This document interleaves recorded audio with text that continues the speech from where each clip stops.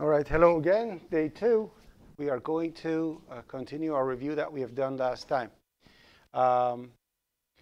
Problems with what should we call it, project and stuff like that. Give me this week to get ready with everything. I'm gonna answer to all your messages on Teams. So give me a couple of days to set my stuff up, and everything's gonna be fine. Okay, and we're gonna be back on track and deal with it.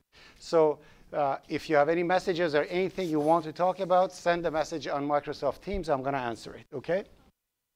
If you're not getting a reply from me, give me a couple of more days to set things up. So we went down to dynamic memory allocation, right, in our review. So I'm gonna bring the notes up for that day.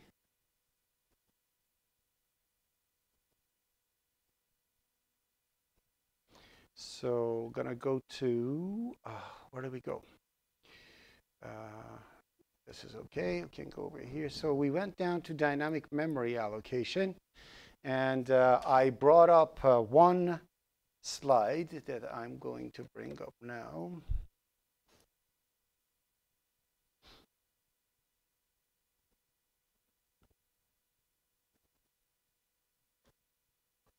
That was this one.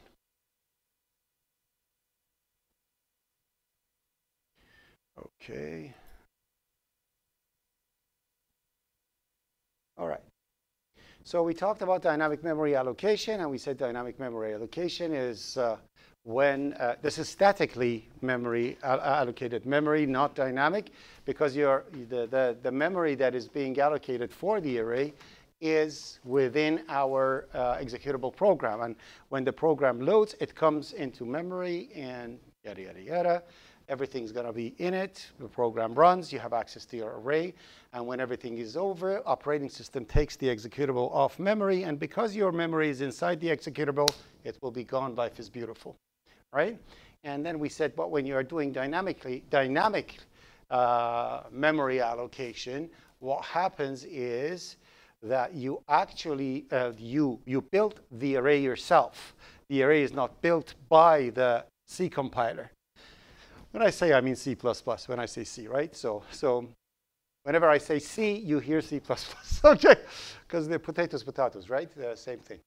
Anyways, so what happens is that you're going to have an array, you're going to assemble the array yourself. So what you do, you know that an array is built up of a pointer and a piece of memory that the pointer is pointing to it. So you prepare the pointer and you wait for the right time to assemble the array. That's the advantage of dynamic memory allocation. You don't have that one when you have statically allocated memory, because you cannot know what is the size of an array when you are programming, unless it's a specific thing. Like the perfect and easy example for it is that says, write a program that asks users series of numbers and print them in reverse order. It is impossible to do with our knowledge if you are doing a regular array, because you don't know how many integers or how many numbers the user is actually adding, right? And you got to say, I'm going to hold, like, I'm going to put 1,000. What if it put 1,001? I'm going to put 1,000,000. What if it's 1,000,001? Right? Whatever you do, there is an answer that makes your program wrong. But when you are doing dynamic memory allocation, the array is not built until the program is running. And at the beginning of the program, you can ask the user, how many numbers you got? User tells you 52, you allocate 52. It says 5,300,000. That's the amount that you're going to do, whatever, okay? And right at that moment, when the new command is, the new statement is executed, it requests the operating system to get that many entities. And because it's an object-oriented thing, when you say 5 integers, the compiler knows an integer in that platform is 8 bytes or it's 4 bytes. And therefore, it's going to allocate the exact same amount of memory that you want, initialize everything based on the value that you have or whatever that you have, and sets it up. So essentially, we all know what default constructors are, right? Right? So essentially, having integer being a class, the default constructor of 5 integers will be called at that moment, because 5 integers will get created.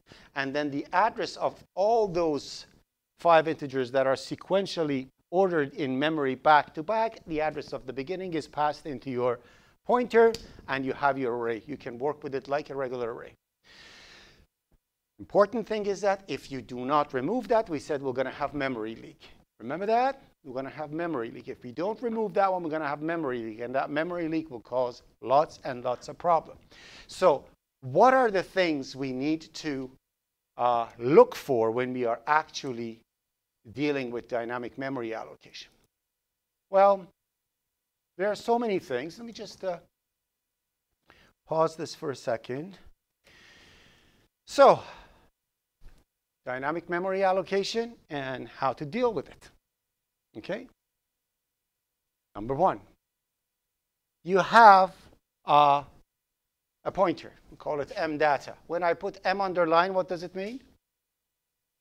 It's a member variable, right? So, which means this could be a member of a class, okay? It does, what I mean is that we are thinking object-oriented, although we can have these things already in a function and have a standalone pointer, but let's assume that it doesn't make any difference, but just I named it that way. And when I put type over there, it means pointer of anything, integer, double, employee, car, building, whatever pointer you have, okay? So you're saying, so when you write something like that, the M data is just created and it has some garbage value in it. Because it has some garbage value and it's pointing to somewhere that you don't know where, right? Because it's garbage, it points somewhere outside, actually, probably your memory, all right? Therefore, if you use it just like that, you put some value in it, or anyways, in any case, if you try to access the target of that pointer, you're going to get a segmentation fault. Because you are telling, go to that address and put something in it. The address doesn't belong to you. You're going to someone else's house and try to break in. Compiler is not going to let you do that. That address doesn't belong to you. It's outside of your territory. So first mistake is to use an uninitialized and unset pointer and try to actually use it. Well, you can't. That's number one. Are we okay with this? So what you do is you, by standard, to make sure we do not shoot ourselves in the foot, there are a series of rules that we have to follow in dynamic memory allocation. The reason that I'm pausing on this as it's first half of the semester, I want to refresh your memory on this, make sure everybody understands it before we go on, because this is the part that you're going to make lots of boo-boos. And if you follow these rules, you will not. Any pointer you create, for now, religiously set it to null. When I say null, it means null PTR, which essentially means nowhere. So you are essentially marking it that it's pointing to nowhere. And it's a standard. So any pointer you create, you set it to null to make sure that it's recognizable to be empty. If it's garbage in it, it's a value. When it's a value, you don't know if it's a valid address or it's garbage. It's a number. To make sure you set a pointer to be unusable, you set it to null. So that's the most important thing. So you make sure that you set that one to null. Obviously, if you actually try to use a null pointer, then you're going to get a null pointer assignment. So the point, it's not going to be segmentation fault. It's going to throw a null pointer assignment exception. So you're going to see that the pointer was empty and you try to use it. It gives you an error. So that's another boo-boo. Still, you can't use it because it's null. The next thing is to actually create the thing. So I have M data is equal to new type, M size. I have certain size created, and I allocate the memory. And when I'm staying within the size, I have the memory and I can work with it, and life is beautiful. As soon as you set your foot outside of that boundary, then you're in someone else's address and you're going to get a segmentation fault. So make sure you stand within the size.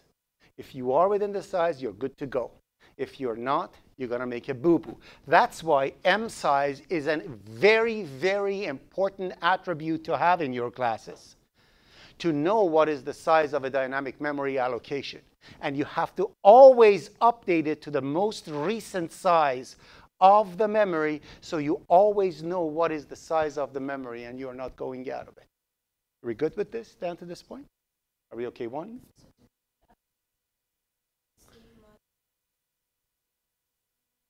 Yeah, well, but I'll show you I'll show you the coding for it. But remember, when we have a class, we have an attribute, two attributes in this case. One is the data, which is the pointer that's pointing to our data. The other one is how many of those data I actually have reserved. So if you have 20, you set that one to 20. But the consequences of the program dictates that you have to resize that to 25 because user needs more. So when you reallocate, you have to make sure you update the M size to be 25 so you know what your limits are. It means your M size must always be recent. Yes? Never, ever, ever, never you use size off. Ever. Never. I'll tell you why. The reason that I went that dramatic, just to make sure that when you see something, some command, it looks like what it is. Okay? It looks like you know what is it doing. But let me show you something.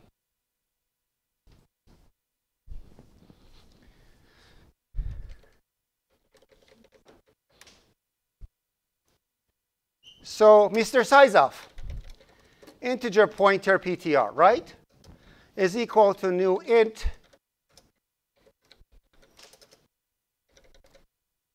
what is the size of the array now? PTR. 4,000, right?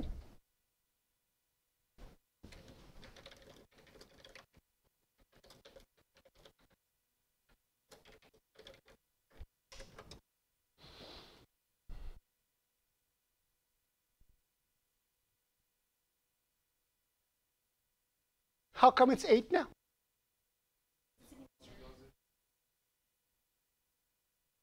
Size off gives you the size of the target. PTR is a pointer, is a variable, right? Pointer, again, I always, if you were my IPC student, you know when we did pointers, what do I say about pointers? Don't get scared. Pointers are just variables. There are integers that holding addresses, right?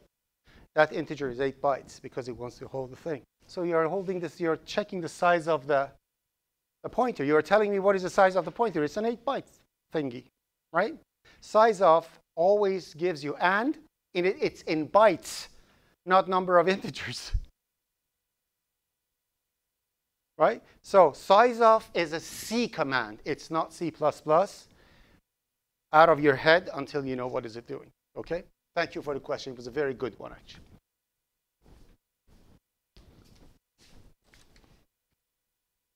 We understand what size of is, right? All right. So I'm going to do this. I'm going to actually save this thing as do not use size of .cpp. Okay, so that's the first note that we put over there. Okay, just remember that when you look at it, you'll see what's going on.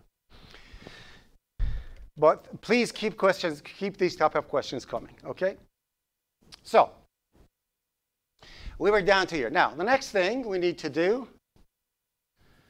understand is that when you are resizing your memory, if you have a pointer pointing to some kind of data, you set that one to a new piece of memory. That's the biggest concern for us at all times. When you have a pointer, you have to always delete the pointer before you reallocate memory in it. Always, always, always. If you follow the first rule that I told you, which means an unused pointer is set to null, then deleting a null pointer will not do anything. Because inside the delete mechanism, it is set that if it's null, ignore it. If it's not null, it deletes it. Such a thing will cause memory leak. So if you have a pointer pointing to a piece of memory, before you want to reuse that, to resize, to set to new memory, whatever, you have to delete the old one. Okay? Remember that. You have to delete the old one. That causes memory leak. Right? Because when you set it to a new value, the old value, and there is no way to find that address anymore. Yes? I'll show you a slide for resizing. We'll go through it. Thank you for the question. We'll come to that. Okay, so correct state of unused pointer is always null, and you set the size to 0, so you know what it is. The correct state of dynamic memory allocation is as follows. It's exactly the number of the things that you have and everything. And you always delete the way you created your memory. If you create it with square brackets, which means you're telling that this pointer is an array, not an individual thing. If you put square brackets when you are doing new, you're saying, okay, so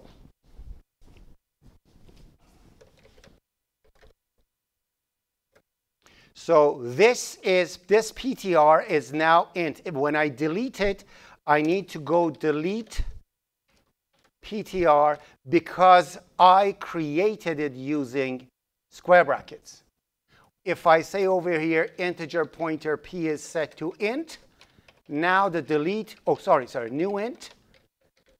Now the delete does not need square brackets because it's a single entity. This means delete them all. This means delete one. That's one of the reasons that you have memory leak. You create like an array, you delete without square brackets. Therefore, it deletes only the first element. The rest remains in memory. Okay, you got to remember. I want to pose. Anyway, so are we good? And I think I made a boo-boo, didn't I? Is it pausing, or is it paused, or it's actually recording? I think it's recording, is it?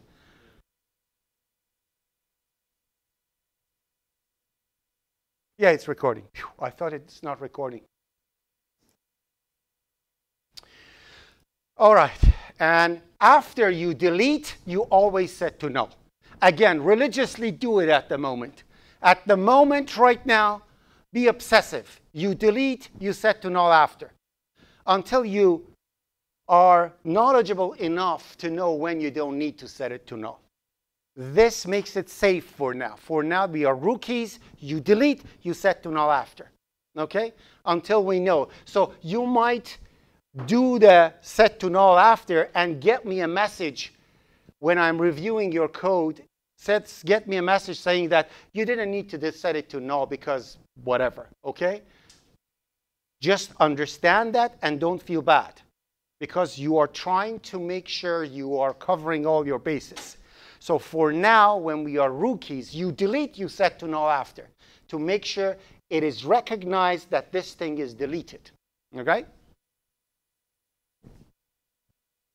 If you do not delete properly, again, the first one's going to get deleted, and the rest will be memory leak. You have to always delete how you create. Okay? So because of following the rule, you can always check to see if the data actually points to something. If it's not null PTL, you can take care of unfinished business. It is recognizable. And then you can do whatever you are doing. Okay? You don't need to check to see if it's null to free. When you free, you just delete, because delete by itself checks to see if it's null or not. You don't need to. But if you have some unfinished business, you want to print the values before you delete them or something like that, you can make sure if it's not null, first take care of unfinished business and then go about your work.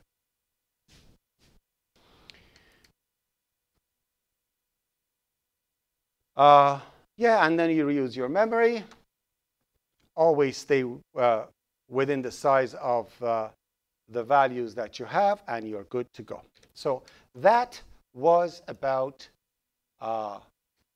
memory allocation. How do we resize memory? Okay, how do we resize memory? Again, there is a specific type of rule and setting that you go through when you are resizing memory that is very straightforward. So To resize memory, obviously, you already have the pointer pointing to a piece of memory that has some information in it, right? Now you have 7, user wants more, okay? If that's the case, what you do, first you create a temporary pointer of the same type, not to lose the old one. And then you allocate the new size that you want, either smaller or bigger. Maybe you want to shrink the memory. Anyways, you want to resize. It doesn't have to be bigger. It could be smaller. It doesn't make any difference. So, oh, there's a screen over here too. All right. All right. So I'm like, what is she looking at over there? All right. All right. So, okay. So you do that. So you actually get the size that you want in the temporary one. After doing that, you copy all the old information from the old memory into the new one. Obviously, when you shrink, you only copy the first ones, and the rest you ignore because you are shrinking the memory.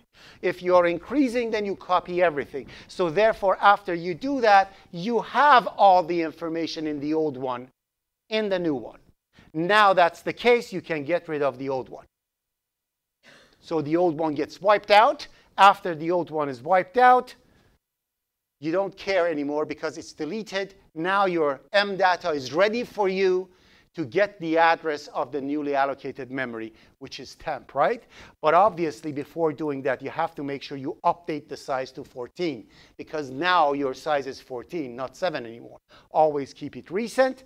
And then after that, what you do, you get the address that is inside temp, and you put that address in mdata. Therefore, mdata and temp point to the same place now.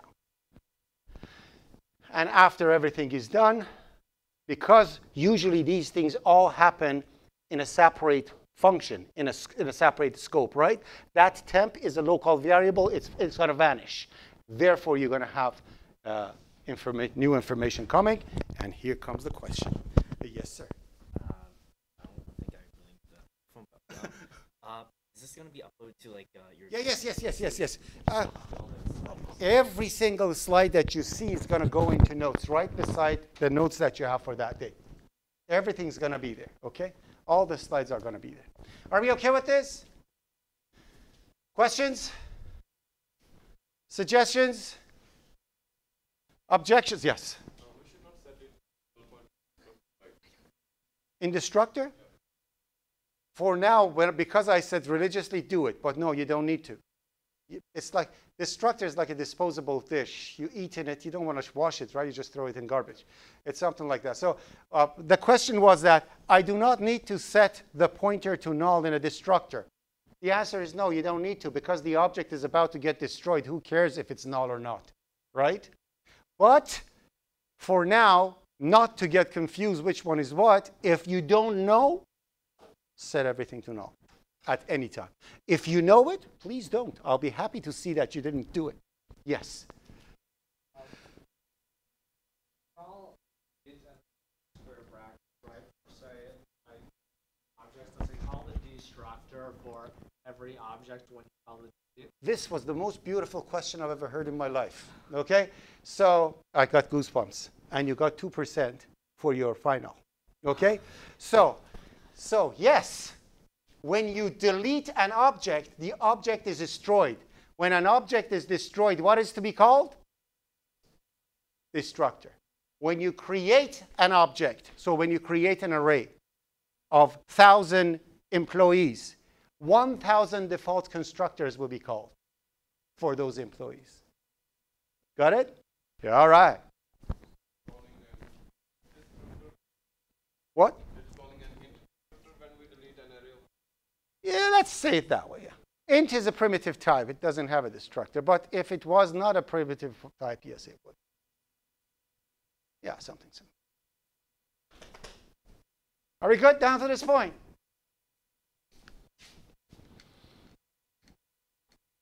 So in here, I'm going to say, actually, let's rename it properly. So this one is A. And you see over here is x64. That's why the pointer was 8. If I made that debugging 32-bit, then the pointer would have been 4. Okay, just letting you know. When you have a 64-bit platform, when I say platform, it's a combination of CPU, compiler, and operating system. Actually, CPU, operating system, and compiler, okay? When you do a 64, you're actually telling the compiler to make it 64 thingy. Okay, so that's that. And the other one is proper deleting.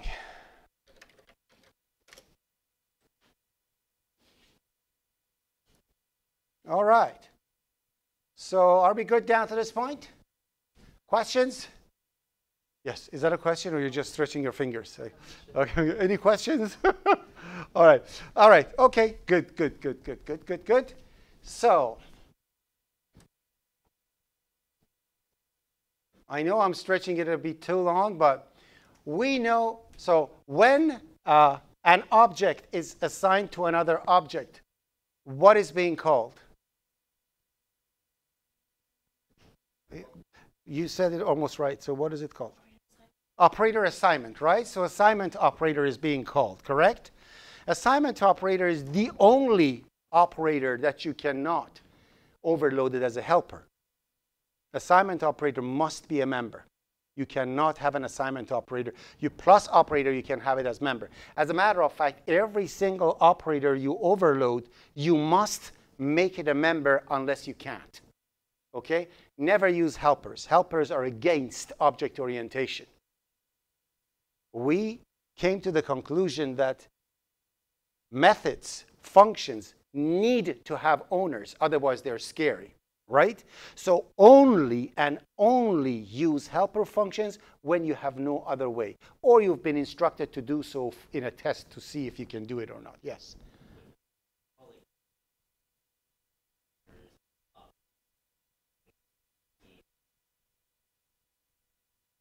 Yeah.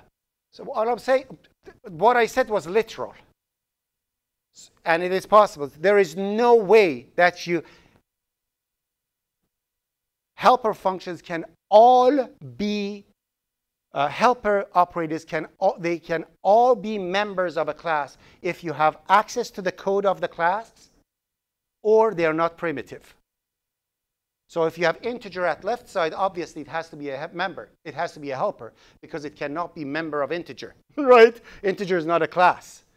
Or if you want to overload something to print with C out and C in, you don't have access to iStream's class definition. You cannot go change the iStream class. It's at left side. You want to print it, right? Then it can't be a member. So again, if possible, if not possible, use helper. Otherwise, other than that, always use member variables. Okay? Do not use helpers. They are not good for your health. What are friends for? Knife in the back, remember. Friends, knife in the back. You never use friend unless you need to. Friends are ownership. Okay? A friend of something is its owner.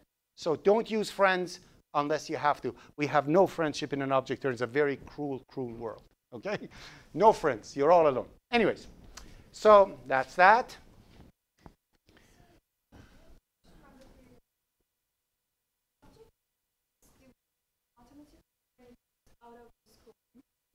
An automatic object gets deleted automatically. So,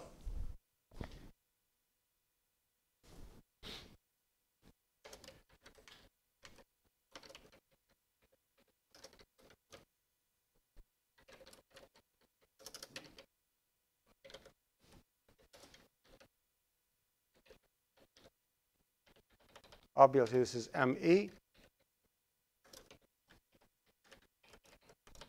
So we have an employee, right? Right? And we have some kind of a constructor over here. I don't want to code it right now, employee whatever, okay? And so that's the thing we have.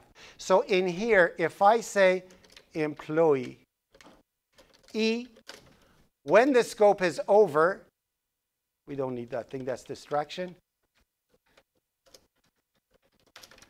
Now, when main is over, E will die because it's an automatic variable. Employee in here is an automatic variable. Therefore, it will die when the scope is over. You're okay with that? Now, you're kind of okay with that, right?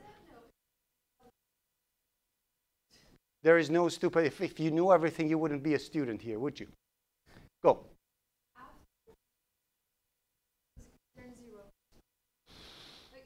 Return 0 and close curly bracket are identical. That's why you should never have more than one return statement in a function. If I see that, you get a big boo-boo from me. Boo-boo message from me. Okay? Never, ever have more than one return statement in a function. It means you're lazy because you didn't want to write an if statement. Never more than one return statement in a function. Okay? A function must have one point of entry and one point of return. That's why whenever you see return, it's actually a go to the end. All right? One more time. Mm-hmm. Do the reverse. If you have one condition that does nothing, it means it's else is doing something, right? So reverse the condition, then you have a something. Then you have a condition that does something, right? All right. Yes.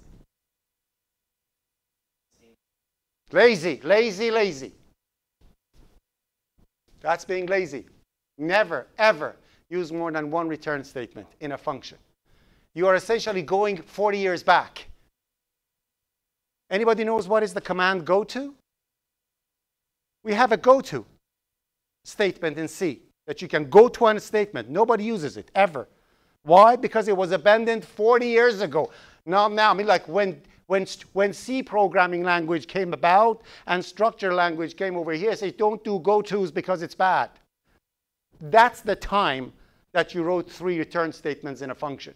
A return statement is a go-to to the end of the function, not good. It's exactly like continue. You should never use the statement continue. If I see that, it's automatic rejection of your thing. Never use continue. Never use break unless you're in a switch statement. You are never allowed to use a break in a for loop because unconditionally you're getting out of the loop. You have another go-to. A continue is a go-to to the beginning of the loop. A break is a go-to to the end of the loop. They're just fancy go-tos. Do not use them. Okay? We are off that. Let's not go back to, Stone Ages of programming. Okay? Please. Yes, I see you're laughing. I know you're using it everywhere, aren't you? You're like, I used it before. Yes.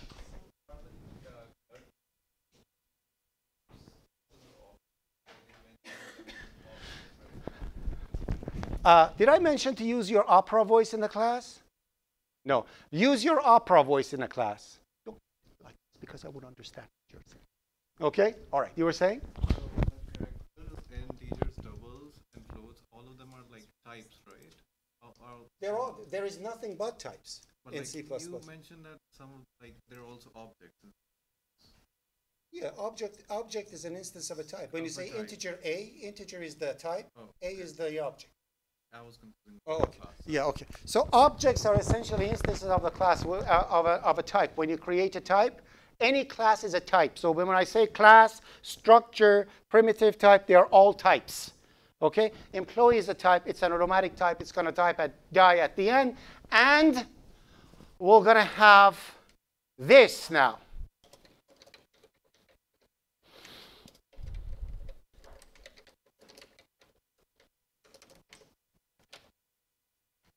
That employee is not going to die at the end. The destructor will not be called because it's not automatic. It's manual. I created it. I have to kill it. This program now has a memory leak. Okay?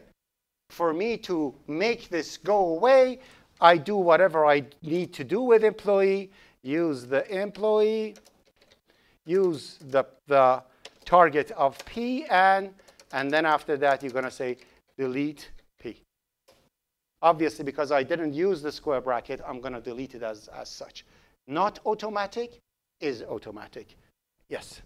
I'm a bit confused when you talked about the return statements. Like in some cases, we have to return like this certain data type or a null pointer. Then we have to use if else statements and impossible. Huh? Use a reference, use a pointer. Any code that you have that you think you can't, you show me. It's 3 seconds. Like we could use a ternary as well, right? But like one return. Just put a variable for your value. Set the value to whatever variable to whatever value you want and return that one. You want us to set the value to null first and then allocate? Yes, that's what you do. So I have for example, I have a function called clone that is supposed to make a clone of myself and return it.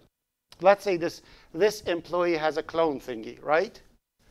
So let's say the employee over here has a function called clone. So employee pointer clone, right? And it's supposed to make a clone of itself based on certain condition. And sometimes it cannot clone itself. Therefore, I have to return null, right? So what I do, I'm going to say employee C a pointer CL is null PTR if whatever,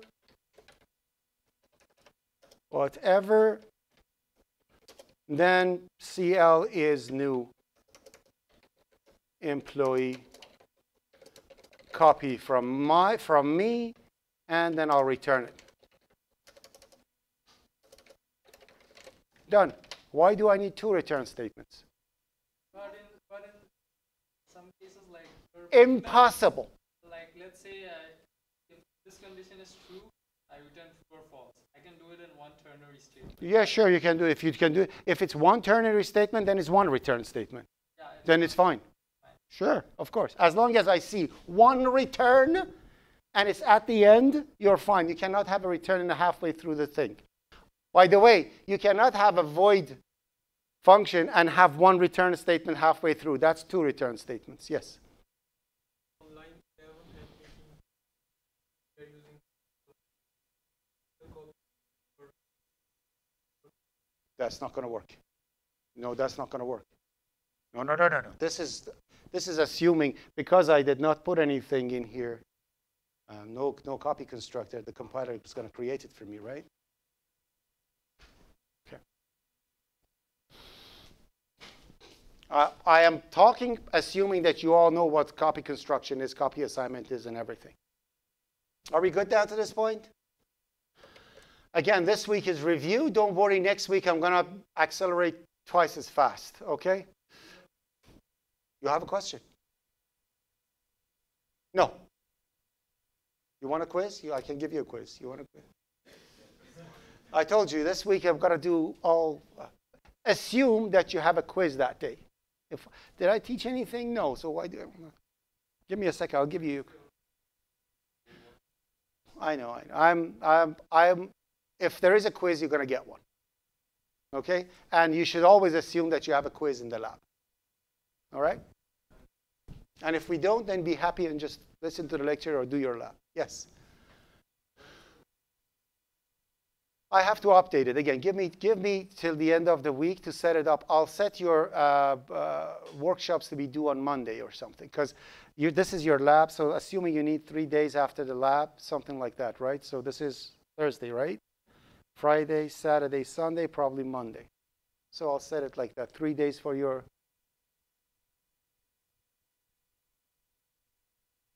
Yeah, I'll set it up. Yes. And the next one's going to be due next Monday, and next Monday, and next Monday. Let's set it like that. Because all my labs are today and tomorrow. So when you're talking about part 1 or both, part 1 and talking about reflection is just a reflection. No, but because okay, I'll do the reflection 4 days after that. No, because on the submitter it was different, like it was Wednesday. Just dash do. Give me 2 days, end of this week, then do dash do. It tells you when it's due. Okay. Can we submit like put them together and like? Yeah, but do your reflection when you did something in a project, because your reflection for workshop is for project 2. For project 2, right? That's why you only have a reflection a few days after. You don't have a DIY anymore. Right? Remember, the reflections you are doing now are reflections on work. Reflections now are reflections. Huh? I can whistle, believe me. I just didn't do it out of respect. I can go break the windows now, but I didn't do it on purpose. So, and still he's talking. Should I whistle? I'm going to bring a water gun next time. Okay, or BB gun. No, BB gun's harsh. Anyway, so, okay, so, what was I saying?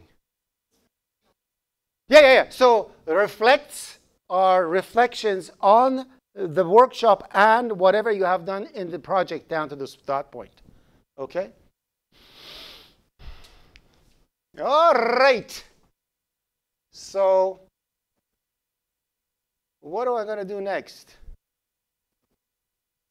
Copy constructions and assignment and all the good stuff we have. So, and I want your attention here now. I don't know if you have, did they use, no, they didn't use my slides. You didn't see these slides before, right? So I have 2 classes, class A, class B, and 2 people that keep talking with each other. I'm going to move you guys. Shush. Okay. So we have class A, class B, and they have some properties. As you see, have dynamic memory, and they have some size over there, right? Are we okay with this? Now, let's see what is bad assignment. When I just set this one to another, okay, when I just set one to another, compiler only knows of the existence of the scope of the class. Therefore, copies everything from one class to another, overriding the class with the data of the other one. And as soon as it does that, it appears that it's got copied because they are both pointing to the same pointer, and you have a memory leak. You don't see that. So when you do all your printouts and everything looks beautiful, but at the end of your program, you get a segmentation fault. So whenever your program is exiting and you have a segmentation fault, that's the reason. Because when everything is over and it wants to destroy, the first destructor destroys the memory, right? And the second destructor wants to destroy, and it crashes. And that's when it dies. Okay? So keep that in mind. That's bad assignment. We do not want to have bad assignment. Whenever you have whenever you have classes with resources out of their scope, you need to handle those things for assignment and copying. So in OOP244, we have rule of 3. What are the rule of 3?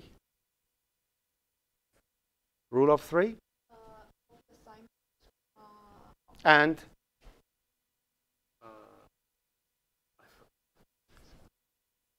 And? We did that assignment. So rule of 3, copy assignment, copy constructor, and destructor. Rule of 3 in OOP244. When you go OOP345, it becomes rule of 5. Okay? But because we have move assignment and move copying too, so you're going to see what is that. Pretty cool stuff when it comes to it. You're going to say, wow, this is nice. So rule of 3, remember, rule of 3, extremely important for us to know. Rule of 3. So this was one of the rule of 3 that was not actually followed. And the same thing for copying. When you actually do copying, this is the problem. So for bad copying, you have a class, and you have a second class that you do assignment at the moment of creation, or you copy it. Assignment at the moment of creation is a call to copy constructor, not assignment operator. Assignment operator at the moment of creation is copy constructor. It's not assignment. Remember that. Very important fact to go through. So exactly the same thing is happening. So as soon as it copies, there is no memory leak over here, but the data is shared unintentionally. Therefore, when you actually do this, they both look at the same thing. The destructor of one goes away, and the other one is going to create the crash. Are we okay with this? Should I show it again, or it was too fast?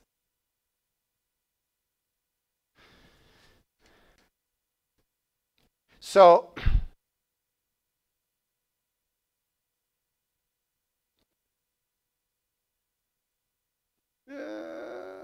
what did I do? Okay, let me go to the beginning.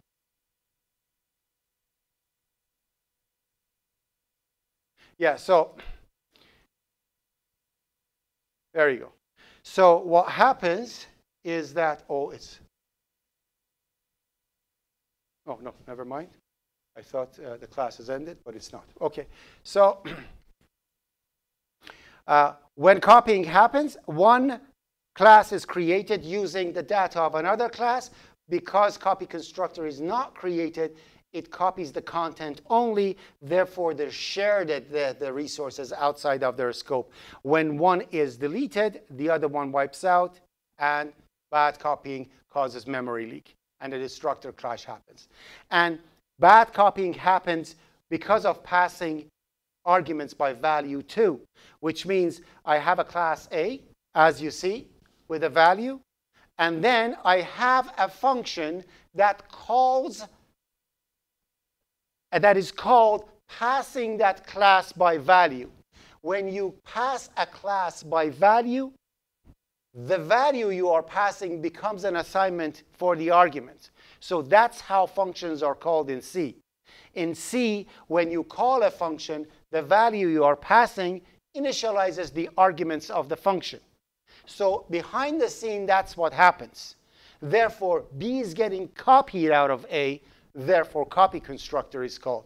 And when copy constructor is all called, the B inside foo becomes a copy of A, but it's sharing the same value. And when foo goes out of scope, B dies, takes out with it the data that belong to A. And therefore, when A goes away, that's a destructor crash.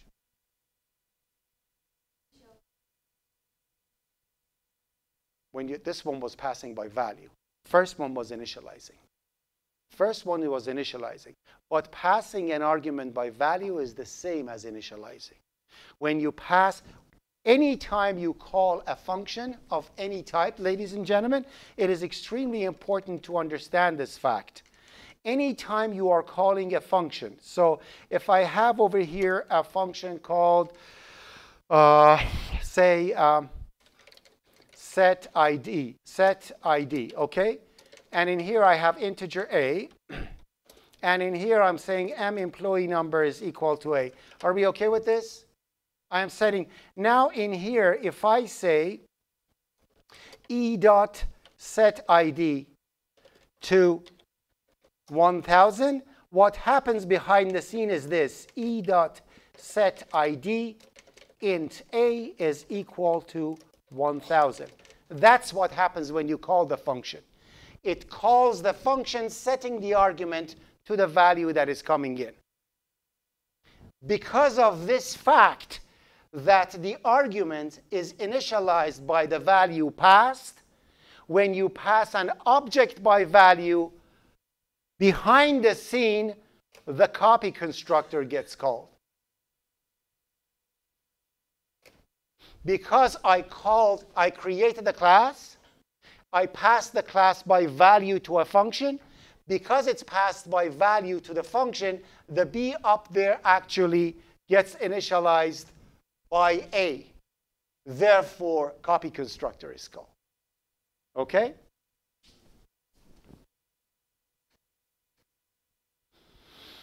Returning objects by value. How does C language return a value in a function? I have to tell you something that is extremely, it turns me off like crazy. I go bananas, I lose my concentration. When I talk, I see two people are talking. Please don't do that, okay? If you have a question in your mind, address it to me, not to your friend. I really appreciate if you did that, okay? Because I don't know, for some reason it's completely turning me off, okay? I mean, the brain goes, boo! So please, please, please, please, I beg you, do not talk when I'm talking, all right? So how a function returns a value. Okay? When you have a variable inside the function that is being returned, so when I have a function, any type of function, when I have a function, any type of function, it doesn't have to be a member function, any function. If I have something like integer get int, and in here I have integer value, and I have cin value and returning value. All right? And I just mentioned 2 seconds ago, please don't talk when I'm talking. All right. Silence! All right. Now, when I return a value inside the function, what happens? The value over here is created inside getInt, correct? Therefore, what type of a variable it is? Value is what type of a variable it is? No, value, line 20. It's an automatic variable, correct? Remember you told me that this structure is called when it goes out of scope? Remember that? Value is one of those. That integer will die when getInt is done, correct? So how can it return it?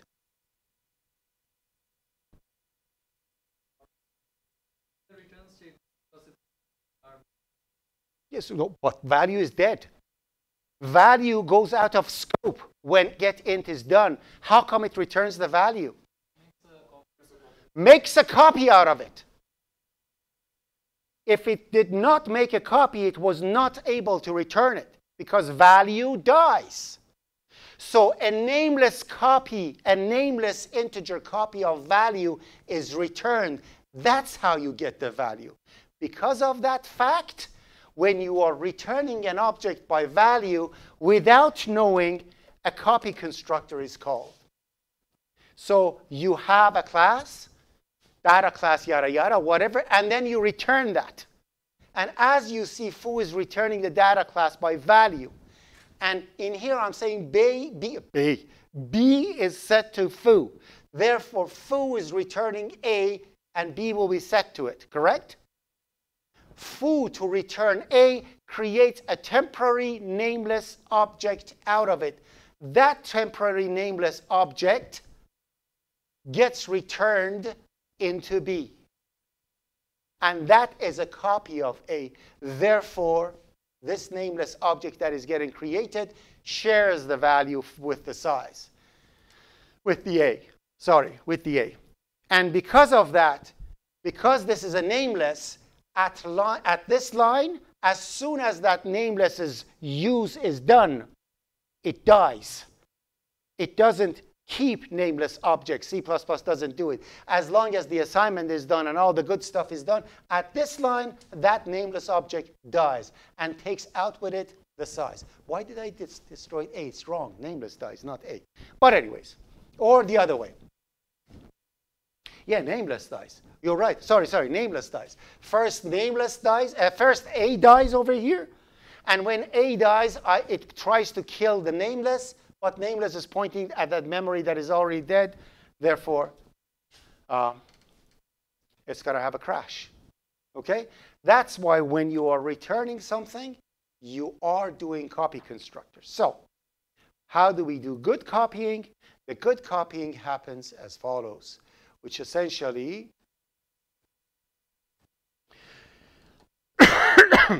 what you do, you get the size of the original one, you create exact amount of memory as you want for the other one, you copy everything from the old one to the new one, and you update the size, and good copying is done. That's copy constructor, ladies and gentlemen. Okay? And then, because of this, when the first one dies and the second one dies, life is beautiful and nothing goes wrong. Are we okay with that? And the exact same thing happens with the assignment. So when you have assignment, same thing happens actually for it. You have two different ones, but the difference between assignment and copy construction is that copy construction constructs something out of nothing, which means you don't have an already existing memory. But in assignment, you already have something. right? So you've got to make sure that before you do anything, when the assignment happens, you destroy the data of the other one. Otherwise, you're going to have a memory leak. That is the only difference between copy assignment and copy constructor. That's why copy assignment is reused always in copy constructor. If in copy constructor you set the, if in copy constructor you follow the rule that I told you and set the data to null, the delete won't do anything. Because deleting null won't do anything. That's the only thing that is different. As soon as you delete it, the rest is exactly the same, no difference. And the structure goes, and life is beautiful.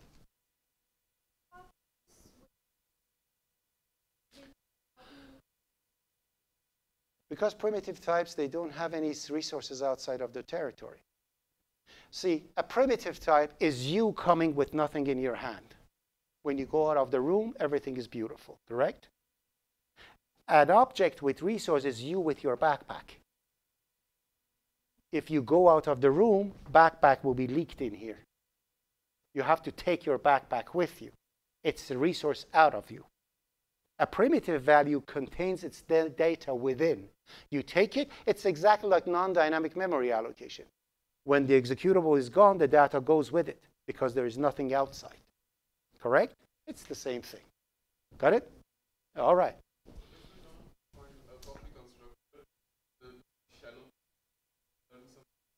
Shallow copying, deep copying, sure. That's just fancy names for it. Deep copy means, ooh, I'm going to copy the resources. Shallow copying, it means only the content will be copied.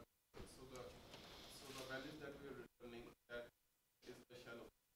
But right after the default and shallow point. And therefore, you're deallocating the other thing.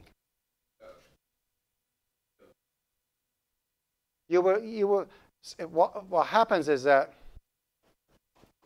yeah, because you didn't have a copy constructor, the two objects share the same piece of memory. When one deletes it, the second one wants to delete it. They're in trouble. There is nothing to delete. All right, so that was dynamic memory allocation to the bone. And I had to go through it. It was very important to talk about it. We have till 9:45. 9:45, right? Okay. Anybody wants break? Huh? If you want to say, don't say no, say yes. Yes? You want to break? Okay, break. Okay, 5 minutes, please. And please, please, an important thing that you didn't see last time, because I brought this monster thing with me now. It's my device, so you have to. All right, it was brought up to me, some syntax that you didn't know what they are. Let me explain what it is. So what did I do over here? So here we talked about, I'm just going to write over here, C, pointers and stuff.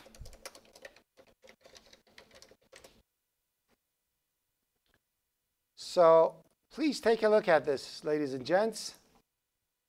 Please take a look at this. There is a universal way of setting stuff in C++ now. Okay? Initialization. Let's say I have an integer and I want to set that integer, initialize that integer to the value 3. I can do this. Integer I, 3. It sets that integer to 3. Let's say I have an integer and I want to default that integer to its default value. A default value for an integer is 0. I can say integer b. It sets it to 0. Let's say I have 9,000 integers and I want to set them all to null. I can go, or double d 9,000, and I just do this. They are all defaulted. Let's say I have an employee and I want the employee to be defaulted. Okay? What do? I'll go employee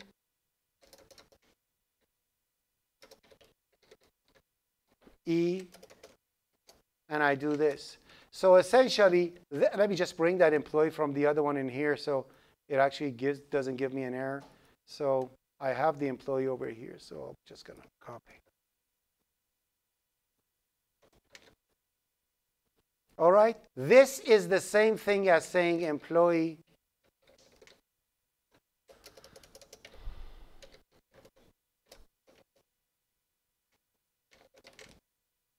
all right, but that's universal. You can use it for anything. You want to make a pointer null, integer, pointer, curly bracket. That means it's null.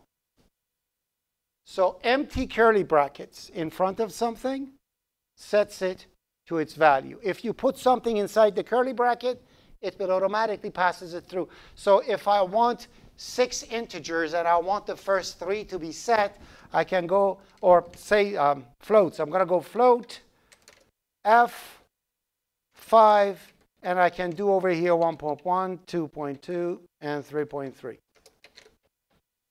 Now the first 3 are set and the rest are nullified. You don't need an assignment in front of them anymore. You could put an assignment if you like to. It works. Doesn't make any difference. This is a universal way of initialization in C++. Yes?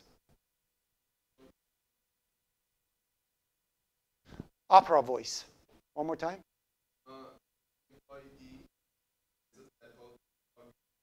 Yeah, of course. Yeah. And if I do this, just to show you why is it universal, I may have something like this in here. I may have employee const character pointer name. Right? That sets the name of the employee, correct? So now in here I can actually do this. I can say employee X. Do you hear that the thing? Yeah.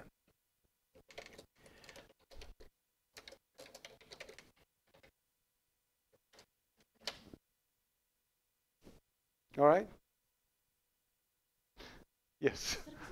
What if we just do like Instead of equal to null pointer, you can say equal to curly bracket null pointer, or just put curly bracket null pointer, or just put curly bracket. Yeah, that's the magic. So those curly brackets, like if you don't put anything in it, so these are all the same. So I could do this. Q is equal to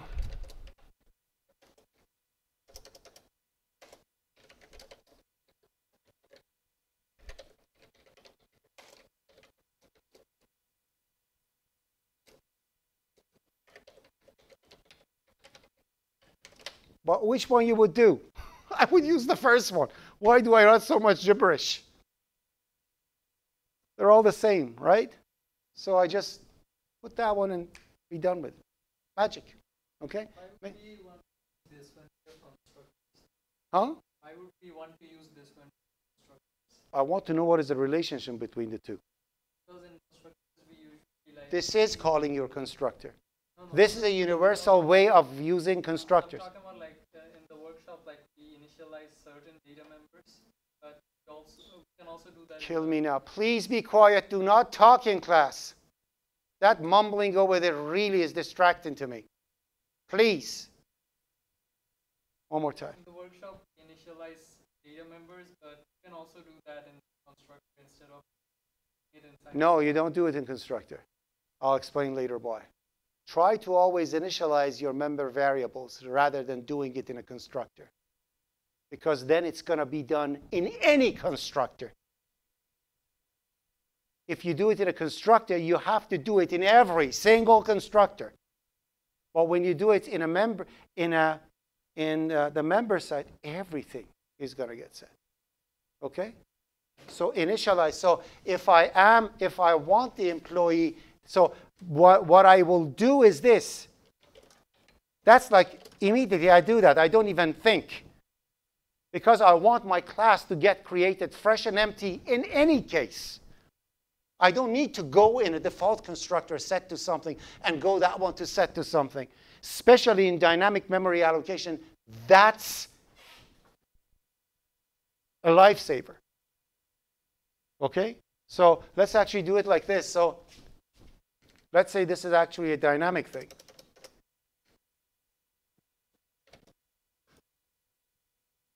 I would always do that. Always. All right? Yes. Good. And hopefully it's going to be the last time thinking about it. Yes. Garbage. So you don't know what it is. From compiler to compiler is different. One compiler by default does that. Initializes it to 0. Another compiler might not. You don't want to take chances. Never leave anything to default, because that's the source of bugs in different types of compilers. And I'm seeing it every day in high-level stuff. No, do this always. Never leave it to default. This is leaving it to default. Leaving it, when I say to default, it means what the language does by default, what the compiler. Some compilers may set these to null. Then you're happy. And some compilers may don't. Then you have trouble. So you see your program works perfectly on Linux, but doesn't work on Mac. Or works on Mac, doesn't work on Ubuntu. Works on Ubuntu, doesn't work on AS400. So you don't want that. You want it to work everywhere. Never leave anything for the compiler to decide. Do it yourself. So if there is any change in the compiler in future, then you're good. Yes. So if you initialize the data, do it.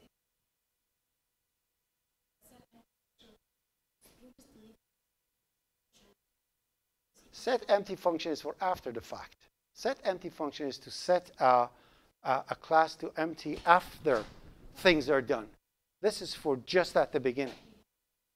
You can, at any time, you can set the thing to empty. Empties, again, set empty is a tricky thing. Set empty or set to invalid empty state. They're two different things. Set empty is to set something to empty, not necessarily invalid. Like you have a mug, class mug, you have set empty. I want my mug to be empty, no coffee in it. Set invalid empty, set this mug to an unusable mug. So you know that I cannot use this before I do something. So again, be careful with that set empty thingy. Set empty thing can be used in two different ways. Empty your object or flag your object to be unusable, recognizable, unusable state. Okay? You always clarify that with your prof, with your team lead, whoever is dictating you to write, what is the set empty? Am I setting it to that or this? So you know which one it is. Yes? Just to clarify, if we have the universal initialization, example for the constructor, You just, oh, so because my default constructor is supposed to set everything to empty, is that what you're saying? Yes. So you can do this then. Because the default constructor doesn't need to be implemented, you can just do this. And don't write it. So it's as if you created an empty constructor. Because it's already doing it, your default constructor doesn't need to do anything, right? But you cannot not define it because you're defining other constructors. So you want to tell to the compiler, hey, create this even though I'm not. So that default just does it. The second case where you want to find it, This one you're talking about? even if I don't define it in the I didn't get that. One more time. if I don't have a line of code assigning a value to the second constructor. Oh, you can just leave it because it's empty. Yeah, that's what I'm saying. So you do this, it saves you lots of time in other things, all the other different. So yeah, that makes your life easy. Yeah. So you have a clean thing to work with. You don't have to keep thinking about it every 5 seconds. Yeah, I know. I know. That's it. That's one of the first things that you need to know about classes. It wasn't like that a few years ago. It's a new thing. When I say new thing in C++, that means 10 years, right? 5 years, 10 years. Okay. All right. So that's that. Now we know that. I don't need to talk about member functions. Hopefully you know. Constructions we know. Current object. This is the address of the current object. When you do target of, it becomes the object itself. Member operators always have to be member. We don't have non-member operators unless we have to. So for example, in here, for this employee, if for some, let's say employee has a salary too. Okay, if I want to have an operator to add to the value of the salary, so when I have a double value I want to add to it, I never make it a member. I'm going to write over here first, and I'm going to always over here say employee reference operator plus equal double value, and then in here I'm going to say salary. I'm a bad person. I'm a bad person. M salary. M salary plus equal value. Or let's say, and I want to have some condition over here, if value is greater than 0. So we have a reason to do it, right? So otherwise, why do I want to add anything to it? Right? So something like that. And in here, I'm going to say return this. So this is perfectly legit thing to do. You never make this as a helper. But what if I want to get the value of an employee, salary of an employee, and add it to a double? So what if in my code, I have something like this. So in here, I'm going to say CD.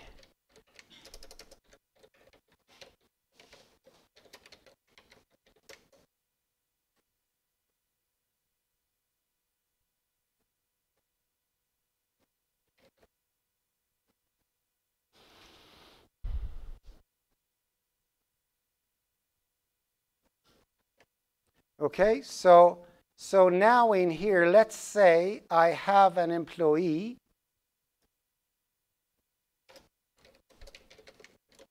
and I want to have something like double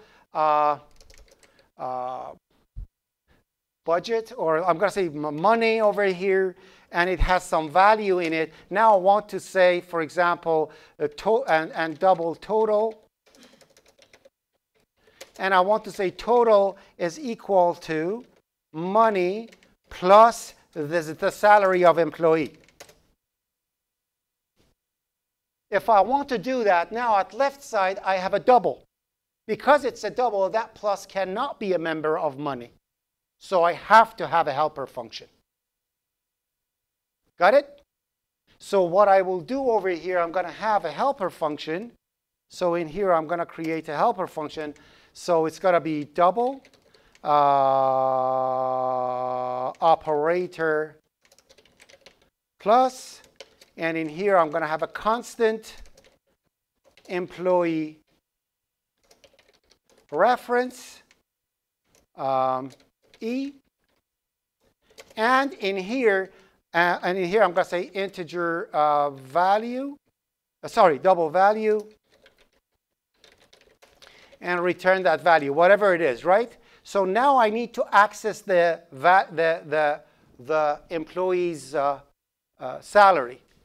Horrible way of doing it is this. Again, I see this, your assignment is rejected, and I'm going to come with you with a baseball bat. Okay? So don't do this. That's horrible way of doing it. So you can actually say, what did I do in here? I'm sorry. Double left argument.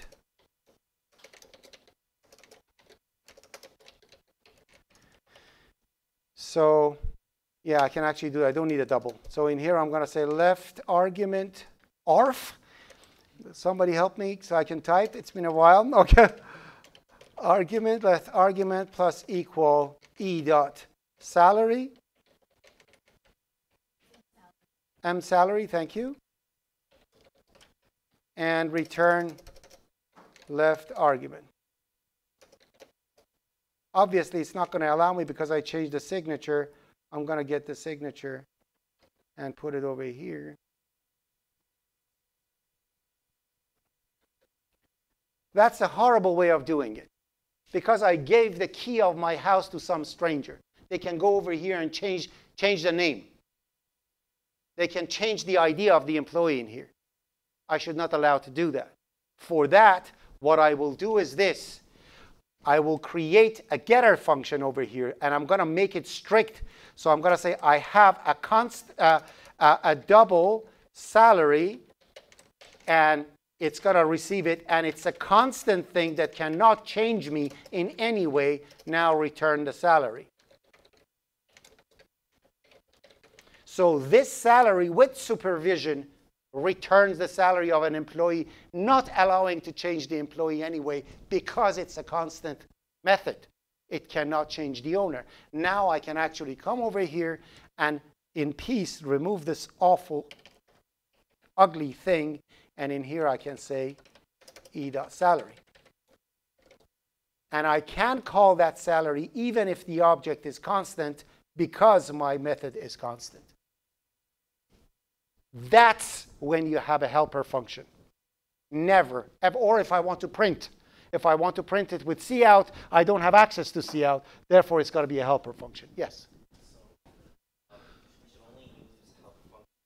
And we also use special case, right? Special what? Special case. You're talking about this one? Yeah, There's nothing special with that. It's just, it just makes this function read-only. You cannot change anything of the class in this function. Yeah. Can you tell again why that function has a Member of the left, because a member function needs the left one to be the owner. In here, I can say, if I want, I can say E plus equal $2,000. I gave $2,000 raise to this employee. Because at left side I have the employee, this one is a member of it. So the functional way of calling this is to say E dot operator plus equal 2,000. These are both valid calls. I can use them both. Either use the function name or operator name. They both work. Right? How can I make this dot beside money? Do you have access to class of double to make this a member of double?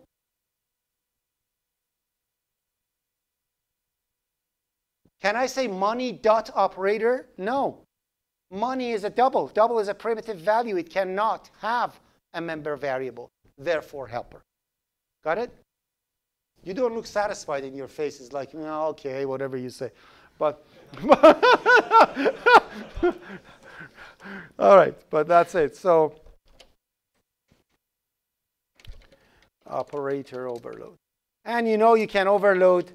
You can load operators. You can load casting, which is conversion operator. You can overload index operator to give access to index of whatever you have. Yeah, you can overload anything. Okay, but what is the meaning of overload? What does it mean to overload a function? No. When you overload a function, what is needed? Same identifier.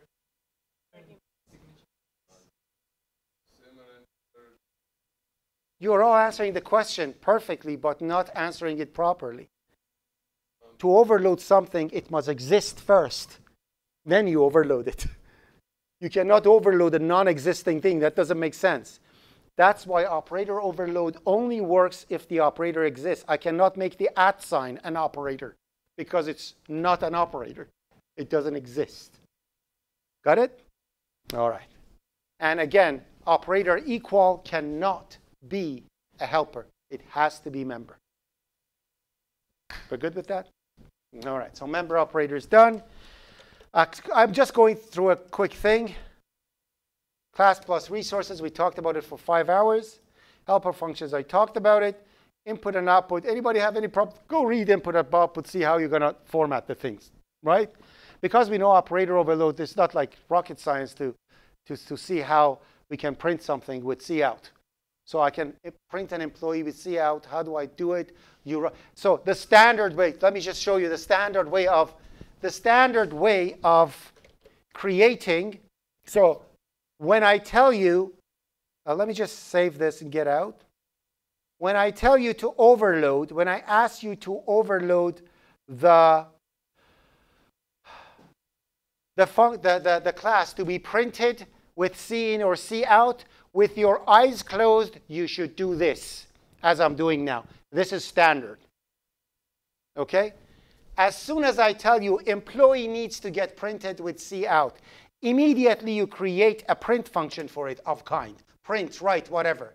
That print returns OStream reference, print, receives OStream reference, OSTR, and initializes it to std cout, which means they can use print just by itself to print it out.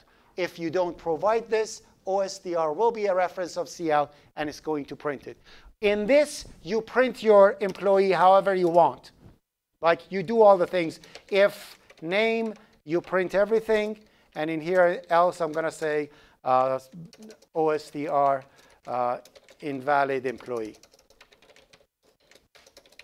That's the safe empty state we were talking about, right? So in here, if I have the name, if the name is, it's mname, not name. I keep forgetting. Sorry, it's been a while since I programmed. So now I can say over here, OSTR, say name, OSTR, and I'm going to put mname. And of course, this is not going to compile because I didn't write the whole thing. You can complete it later on. And let's say I am going to have the ID of the employee printed. So it's employee number. And in parentheses, I'm going to put the salary of the employee. For example, that's, let's say, is the format that I want to print the employee with. So salary. And you can format that salary, give it to whatever you are doing. And I'm not going to go to new line in here. And even in here, I'm not going to go to new line. It's a bad thing I did. OK, so I'm printing and close the parentheses like that. Now that it's done, I return OSTR. So that's step one.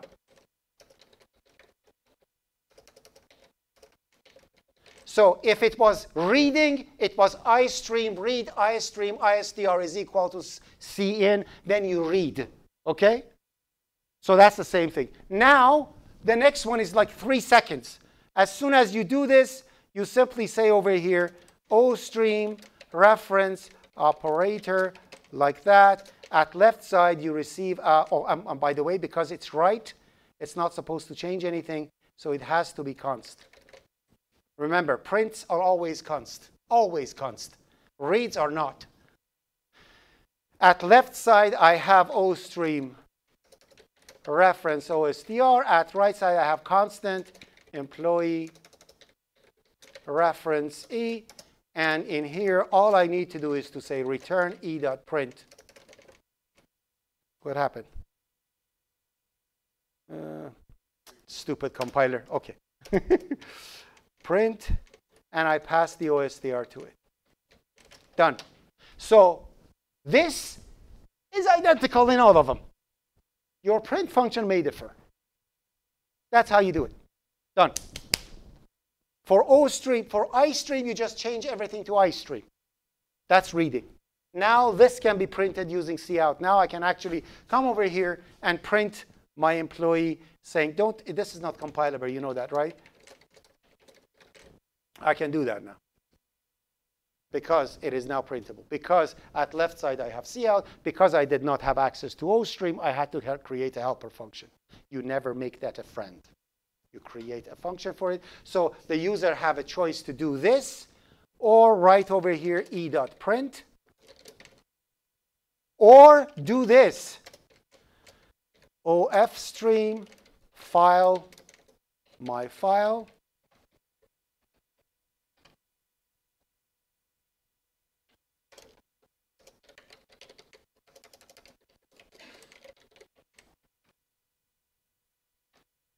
Or they can print it in a file. They can say e.print in file, or you can say file e and L. Doesn't make any difference. File is a child of cout. OF stream is a child of Cout. It knows everything Cout. It can do it. Inheritance, remember that? So it works for all of them. So I wrote one function that works for both. That's the beauty of object orientation. Okay? This program does not compile. Okay? I didn't have time to write the whole thing, so this doesn't compile complete the code. I'm going to say this does not compile as a practice. Complete the code, and you can offer it as contribution with a pull request. So what you can do, you can complete it, make it work, runs, and then make a pull request. I'll merge it to the repository, so it will work. Okay? Because it's read-only, you cannot push. You have to do a pull request, and I accept the pull request, and I merge it myself. If you want to. If you don't want to, fine. Doesn't matter. Just do it for yourself and try it and see how it works. It's 43. Why my alarm didn't go off? Today at 9:40 a.m. It's 9:43. It didn't go. Alarm means nothing. It says start. So I have to actually... Stupid. OK. All right. Didn't work. Oh, it actually created a timer for me. Anyway, so it's going bananas. Let me just delete it. Delete alarm. All right. So that's that. I'm going to pack up my stuff and run to the other one because it's like 5 minutes. I have to start in the other class. Any questions I'm going to answer while I'm closing down stuff. All the presentations are going to be in the thing. I'm going to submit it. I'm going to commit it in the other class. So it's not going to be there. What the devil? Please turn on the lights. Thank you. Sit comfortably when. Don't come here now. No, it's not like I'm going to kick you or something. It's just I'm getting ready to get out. I mean, like, I cannot answer you. Give me 2 seconds. We are section NAA, correct? Yeah.